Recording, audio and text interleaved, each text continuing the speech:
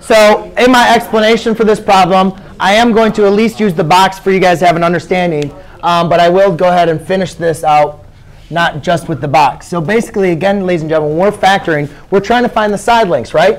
What times what gives you the area? So our area right now is we have y squared, and we have negative 35. And our two other boxes need to add up to negative 2.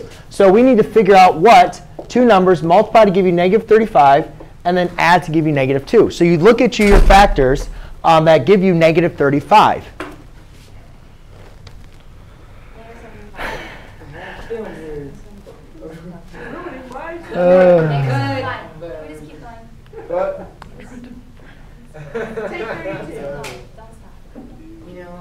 I have a job to do. Okay.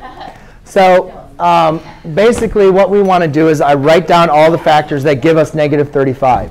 And when we're looking at the factors of negative 35, don't worry about the negatives right now. Just figure out what numbers are going to multiply to give you negative 35. So I have negative 35, or just let's do 35. So you have 35 times 1. You could obviously do 7 times 5.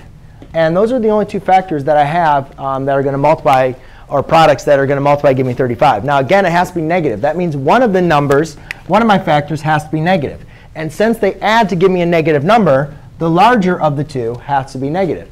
Therefore, you guys can see that the only factors I have are negative 7 and 5. So I can simply just write negative 7y and 5y. Therefore, now, to find the area, to find what I'm multiplying by, obviously, to get to y, y squared is going to be y times y. Y times what is positive 5. And y times what gives you negative 7y. That's a negative 7. So therefore, my two factors are y minus 7 times y plus 5, which, as you guys notice, when a is equal to 1, your two factors are always going to be y and these two numbers. OK? Now, again, I want you to understand, you got to be careful on why that works, because it's not